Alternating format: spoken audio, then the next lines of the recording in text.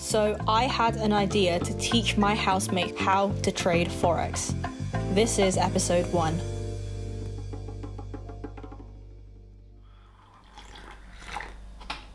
Oh, it's good tea. Hey guys, welcome to the first episode of my new YouTube series where I'm going to teach my housemate, Veronica, how to trade, starting from the absolute basics. I think I'm going to split this into 2 parts. So for the first part, it's just going to be a quick introduction and we're going to talk a bit about price action. And then for the second part, we're going to do market structure. Are you ready? I'm scared. I'm excited, but I'm scared. Do you want to talk about your experience with Forex or trading in general? I have no experience whatsoever. This is great because, I mean, the whole point of this is to just show how anyone can learn how to trade. Even you. My experience is watching you on your phone looking at a graph. A graph? First of all, it's not a graph, it's a chart. Great. Oh, okay, chart. There we go. Yeah. So we're going to be recording my screen on my laptop and basically be going over like this curriculum that I've made out for V. Let's get started. So for part 1, we have our objectives to know the difference between the bullish, bearish candlesticks, to identify them, and then to learn the difference between impulsive and corrective price action, and then to also identify them. Are you ready? Oh, PA means price action. That's good to know. Yes, PA means price action. Okay. But before we get started, we need to learn the main pairs that we're going to be going over this entire series. Okay. So this is basically what we're trading. Okay. As you can see. Yeah. So there's 3 main pairs: Aussie dollar, Euro dollar, and Euro yen. Oh, okay. So we have a pair and you can either buy or sell. Right. Okay. Let's say with Euro yen, if we're buying, if we have Aussie dollar, if we're buying Aussie dollar, we're buying the Aussie, and then we're also selling the US dollar. At the same time? At the same time. Okay. But we don't need to worry about that so much. We just need to know that these are the pairs we're trading, and that this is what we're buying and what we're selling. So we're not buying Bitcoin. Yeah. That's like a whole different That's asset. a different situation. Okay. Yeah. Cool. How do you know when to buy and sell? So we do that basically by technical analysis. So there's 2 ways to actually trade in the market. You have fundamental and technical. And technical is going to basically be looking... Stop looking at me like that. Sorry. Trying to understand. I'm trying to get the terminology. Yeah, so technical analysis basically just looking at the market itself. Okay. And technically analysing it. Right. Fundamental is just something else. Okay. Talking about like news and economics and all that shit. Okay, so I don't need to worry about that. So examples of technical analysis is literally reading candlesticks, the price action, etc, etc. That's what we're going to be learning. Okay, cool. Okay, we're moving on to candlesticks. So they're basically used to... Oh, sorry, I'm just going to read off the thing. Yeah. Candlestick charts are useful for technical traders to identify patterns and nature of price in order to make trading decisions. Identify patterns and nature. Okay. Yeah. Okay. So basically, we need to know the difference between a bullish candle and a bearish candle, because then that's when we'll know whether the market's moving up or down. Okay. Yeah. Yep. So this is a bearish candle. Bearish basically means, like, let's say it's going down. Yeah. And then bullish is going up, right? Okay. So on the bearish candle, we open at a price and close at a lower price. Does that make sense? Is that good or is that bad? It doesn't matter if it's good or bad, it's just a bearish candle. It means price is moving down. And this is the colour that I've chosen in my chart. Okay. So sometimes they're red for going down and green for going up. Okay, cool. But in my So charts, it started high and it's going low. Yeah, so it's like going down, going down. Going down. Yeah. And it's vice versa for the bullish candle. It started on a lower and then price increased and then it closed on the hour. Okay. We'll be looking at the hourly chart, by the way. So one candle signifies 1 hour.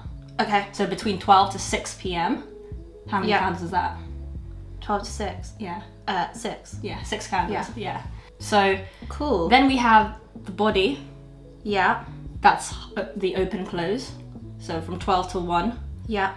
And then you have the highs and the lows. These are the wicks. Okay. That's why, top to bottom. So that's the 12 and let that's me the 1. show you on a chart actually. So let's look at this hour right now. It's currently 12:35. So basically, where did the candle open? Open. Yeah. Oh, Show on the on this arrow thing. okay. It opened here. Yeah. And current price is down here. Right, yeah. Why? So it started there and now it's down. Because it's down here.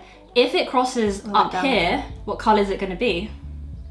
Crosses. If it goes over where it, let's say, opened on this level, Right. what colour will it start turning to? It would be going back up again, right? It would be going back up it like would be these grey. guys. Yeah, that's perfect. Yeah, so cool. But we need to know like these wicks, right? Yeah. So some are long and some are short. So basically within that hour, it might have pushed up and then it decided to come back down, so it ended up closing here. Does that make sense? No. So within the same hour, price actually ended up moving. Hold on, let me get rid of this. Price actually ended up moving between this range. Right. So it opened here. So let's say this is 11, right? This is 11 Oh, well, we're looking at the 11 one, right? Yeah, we're looking at the 11 okay. one now. Hold on, let me get rid of him. The grey. Because he's just annoying. So he opened here. Up. Yeah, because it's going up. It's going up. Yeah. At some point, let's say 11:15, he pushed up all the way up here. Okay. Then it got to 11:59 and he just dropped and closed here. Oh. The same way that it came down here. Right. At some point within that hour. But yeah. So it started here. Here. Yeah, let's say at 11, exactly at 11, it hits 11. 11:05, it moved down here. Yeah. 11:30, moved here. Yeah. 11:50, Went moved higher. all the way up here. And then it started to close it here. Okay. So this is just the range that it was at within the hour. Right? Oh, so that makes sense. Okay. That's what the wicks are. Yeah. And that's a bullish one. This is a bullish candle. Yeah. Okay. And what's happening here? What is this? Okay. What candles are these? Those are the bearish candles. Yeah. Cool. Yeah. Yeah, you're getting the candles now. Okay. And you're kind of knowing like they opened here, closed here, opened here, closed here, opened here, closed here. And the wicks are the range of which it went up and down. Within the hour. Remember, we're looking at this hourly Is that time important? frame. Yeah. This is all going to lead up to understanding price itself. Yeah. Okay. Cool. So we kind of know market's going down at this point. It went up in this hour, up, down, down, down, up. Yeah. Do you get that? Yeah. Cool. Yeah. Oh, wonderful. Okay. Okay. Making progress. Oh, Exciting. Right. Okay. Cool. Back to my notes. Bullish candles indicate entry points for a long or a buy trade and can help predict when a downtrend is about to turn around to the upside. Okay. Long or buy trades. Okay. So when you have your pairs, you're either gonna buy or sell. Yeah. Also called long or short. Okay. So if you're long on a position, it means you're buying a position. If you're short on a position, it means you're selling a position. You're selling it. So it's kind of like long term and short term. Not time frame wise. It's literally just I am buying, I am selling. Okay. I am long, I am short on a position. So I don't know why it's called buying is long. Yeah, short is selling. Yeah. Okay. It's nothing to do with time frame. Interesting. Okay. And yeah, bearish candles indicate entry points for short or sell trades. Yeah. And they can help predict when an uptrend is about to reverse to the downside. Okay. That makes sense, because when you have loads of bullish candles, it means it's moving to the upside. Going higher. Yeah. Vice versa, when you have the bearish candles, it means it's moving to the downside. Yeah. And something to bear in mind is that what I'm going to teach you in this series. That's how you spell it. No, I know. It's like bearish. It's just fun. Sorry. Okay. The strategy that I'll be trading is trading with the trend and on the 1 hour time frame. Okay. So identifying uptrends, downtrends on the hourly time frame. Okay. Okay. Yeah. Right. All right. So let's look at a chart, and you got to show me the bullish and bearish candles, please. Okay. Let's look at. Talk to me, like just talk me through this trade. Use this little this little tool. Yeah, you can like. Can I write on that? Yeah, you can. It's like a pencil. Oh, okay. Oh, okay. So I can see the time frames now. They're at the bottom. They're at the bottom. Okay. Right. So should I just pick this one? Yeah. Okay. So this one was at 2 p.m. On the 3rd of January, so a couple of days ago. this one is going up. No, wait, no, I'm panicking now. Wait, hold on. No, this one's going down. Yeah, this is going down. This Sorry, one's going, your black is was going, yeah, your black was going down. I think down is like death, so it's dark. So it's dark. Sorry. Yeah, okay, Yeah. oh yeah, that helps. Okay, so this is a bearish candle. It has a, are the wicks, like, do they have a different name if they're top or bottom, or can I just say the wicks? Oh, you say the wicks. Like Okay, the high wick so or the the high wick looks like it didn't go as far as when it started, Yeah. right? It went up a little bit. It went up a tiny bit, like here. Yeah. And then it dropped down at some point within the hour. Yeah, all the way to to here. this level. And if you look on the crosshair, so go back to the low of the wick, you can see this is the price that it was at, so 1.2995. Okay. And How was it closing? it closed here. Yeah. Every time where it closes at the same level, it's when the next hour starts. So do you see how they're like They're in synced here? Yeah. In synced here, in synced here. Yeah. Yeah, so it closed here, then this guy decided to shoot up. Then it went up. And then, because we have this bullish candles, sometimes it signifies we're going back up. Ah, okay. And then it kept on going down. Does that mean there was a pattern situation happening? We'll get into that. Okay, well, it went more. down for 1, 2, 3, 4, 5 candles. Then it reversed. And then it went back. reversed. Yeah. In trading, there are like traders who actually really study candlesticks and like formations. But we're not gonna go into Like that theories too much. and stuff, or like, As in, like, well, there's it would be full on like calculation this analysis. would be called like an engulfing, a bullish engulfing, because it engulfs this, and then people would trade that literally and be like, I'm gonna buy now until this next bearish engulfing, and they're like, I'm gonna sell now, sell it. and then Interesting. another bearish engulfing, etc., etc. Oh, okay. But it works for some people, works for other people. I personally don't trade like that. I don't think it works for me. Yeah. So obviously I'm not going to teach you that. Cool. Oh, look at that. We're in the last section of Cool. today's episode. Okay, now we're moving on to price action. This is everything that I kind of talk about in my videos. Okay. I'm a price action trader, so we're not looking at other things apart from price itself. Okay. So people have like, they're called indicators. They kind of help you out to trade, to kind of tell you when it's a good time to trade. Okay. But by the time it's told you it's time to take the buy or the sell, the long or the short, it started happening already. Right, so it's a little bit too late. It's a bit too late, yeah. Right, So okay. I look at price action. So this is like before. Yeah, no, it's literally looking at price like right now and like being like able to at read the it. time and being at the able to time. analyze it. Yeah. At that point. You need to know the difference between impulsive and corrective. Okay. Okay, so impulsive is strong price action that's quick, moving in one direction. So candlesticks with large bodies, smaller wicks. Okay. Yeah. So That makes sense. if we look at here, Oh, can I just show find me one? one candle that looks impulsive to you. They have small wick. Does it matter how big the actual candlestick is? What do you mean, the body or the wick? The body.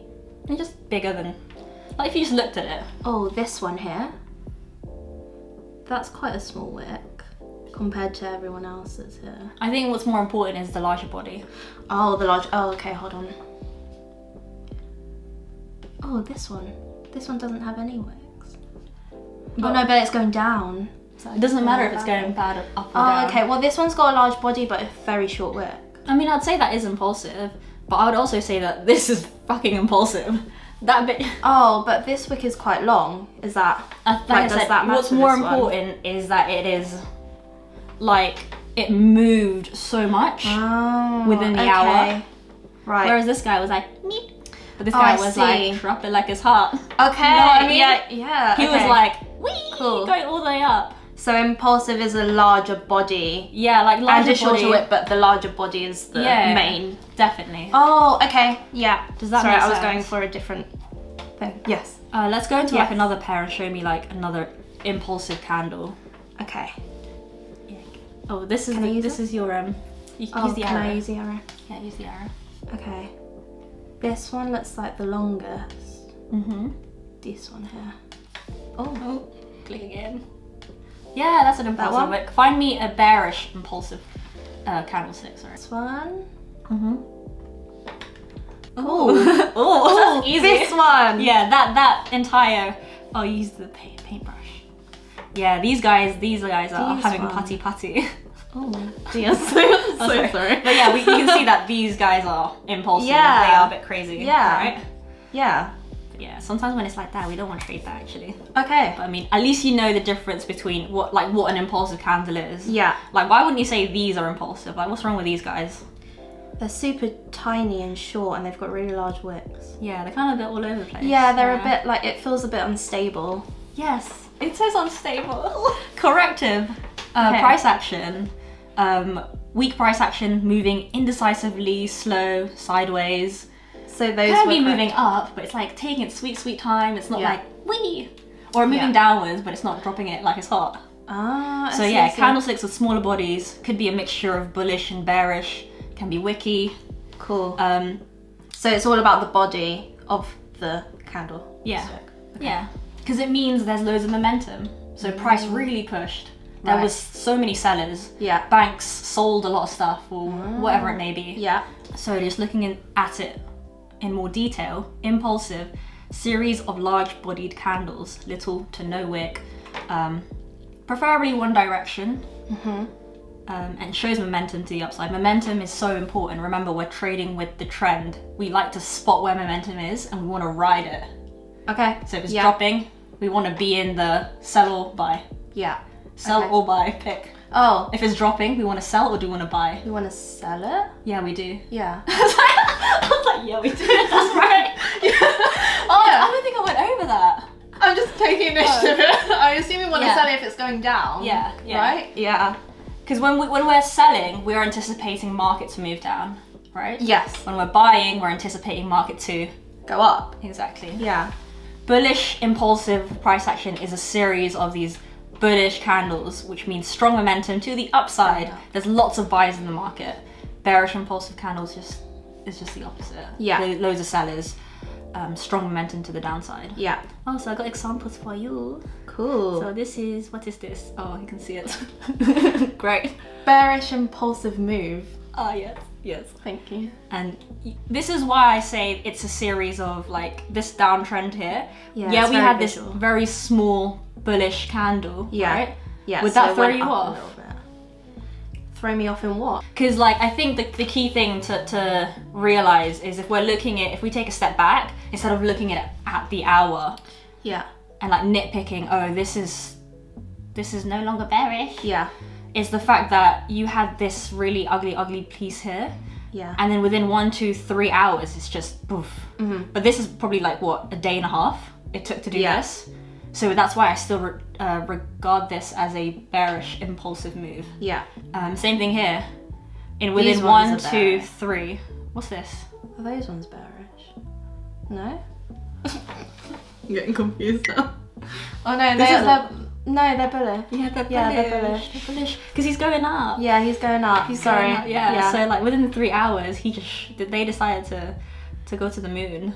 Oh. Whereas here, what's this kind of price action? This one is correct. Yeah, they're correcting right now. Because they're kind of moving sideways, this and that. Yeah, it's a bit unstable. And like you said, it's unstable, meaning it's also unsustainable for price to constantly be in this state. Right. Similarly, so at some point it will either go up or down. It will either go up and down, always. Oh. So again, main price action is literally impulse, correction, impulsive move, corrective. You know what I mean? Yeah. Okay, corrective price action. Series of small bodied candlesticks, mixture of bullish, bearish, bit all over the place. Shows a lack of momentum. We need to like get this word momentum like underlined because that is like really important. Okay. Shows a lack of momentum, like you said, unstable. It's not going to go up, it's not going down. We kind of don't know what's going on. Direction of the market is unknown. People still trade during these periods of price action. Feels unsafe. But exactly, right? Feels very unsafe. With how we're trading, we just don't know. Yeah. Bear in mind, we're looking at it on the 1 hour, so we're kind of like, we could be in and out of a trade, losing, winning. It's a bit crazy. But there are people who trade it, especially on other time frames. Okay. I think something... Is it sustainable? Yeah, because I'd hope that people who trade that way research. are doing it because they find it profitable. Yeah. And I think that's the key thing in Forex is that when you have a strategy, you just have to respect when someone Other does it people doing because it. it just works for them. Yeah. So we can't really be shoving down our strategy and be like, this is the only way. Yeah. If it works for them. Innit? Yeah, like with our strategy, we don't want to be involved in price action like this because we're trend traders. We trade with the trend. When there's no trend, why are we trading? Yeah. We just sit on our hands. Yeah. Oh my god, you're learning. It's fun. Quick summary on sort of like what you've learned so far. Okay, so candlesticks happen every hour. Yes, because we're looking yes, at the happen. 1 hour time frame. Yes. And you can have bullish and bearish candlesticks. So bearish means it's dropping and bearish means it's going up. Oh, sorry, I said the same thing. Wait, let me try that again. Bearish means it's going down, bullish means it's going up. Yep.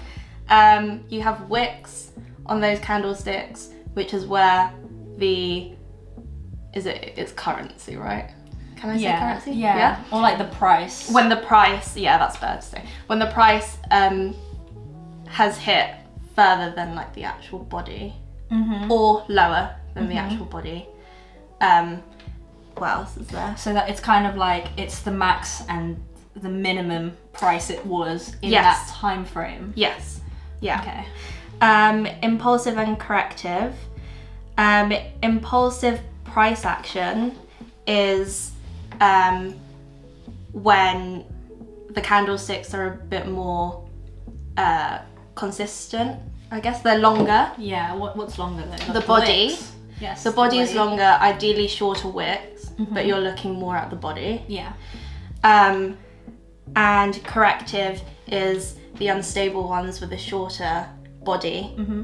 Does it matter about the wicks for that? Yeah. Sometimes you'll see like they're really If it's wicky. a really long wick, I assume that's not very good. Yeah, because what does it mean when there's like really long wicks and there's like a short body? What happened within that hour to price? It went really high and really low, so it's quite quick. Yeah, it was quite quick in the hour, but it never fills it. stabilized itself. Yeah. It was, exactly. Oh my god, that's such a good word. It never stabilized Yeah. itself. Like within the hour, it was like, wee, I'm gonna go up here, then I'm it gonna was go down just here, like then I'm having a gonna bit go of back up. fun. Having And then I was like, patty. actually, I don't know where I'm going, so I'm just gonna end like here. Yeah. You know what I mean? Yeah. No, the difference. That's pretty much Yeah. Okay. Okay. There's something that I want you to keep in mind, Okay. because I know I'm teaching you the 1 hour time frame, but I just want you to also be aware, and anyone who's watching, that you can change the time frames. So like I said, 1 candle meant 1 hour. But if I change to the 4 hour, it will condense, and now 1 candle is 4 hours. Yeah. So from 12 p.m. to 4 p.m. will just be 1 candle. Okay. Will that change the difference of like the wicks? Oh, that's a good question, because that's basically what I wanted to talk about, how within corrections, this is the same time frame, within a corrective period, like we're gonna look now, Yeah. When it's you'll see there are still impulses in that. right. But if we take a step back and look at it as a whole, it's corrective. Yeah. Because we're comparing it to, let's say, a larger one. Yeah. Yeah. So would you agree, like what would you say is this sort of price action overall, if I said this entire thing? The entire thing. Yeah. Corrective or impulsive? Corrective. Yeah. Because it's still like It's still zigzagging a lot. Yeah. If we did this section here, Yeah. corrective or impulsive? Oh. What's your thought process right now? Literally from here to this section. I would say it's still corrective. Why do you think that? But I don't know.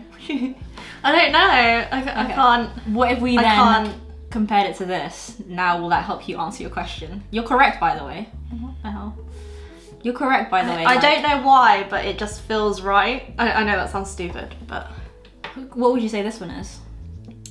that one is impulsive. Yeah. Because it's going down Down pretty quick. pretty quick. Large bodies. Yeah, very, very large, whereas these ones are super short, like it's still by the hour, isn't it? By the hour. Because bear in mind, And from the 19th of November to the 25th, yeah, in 6 days, it didn't really move as much. No. Compared to what, in To 3 what it hours, did 3, there. 4, 5, whatever hours. yeah, So this is definitely corrective. This yeah, piece of That piece of chunk price, there. and this is definitely impulsive. yeah, Oh, just going back to what I was showing you, is that yes, overall this area is corrective.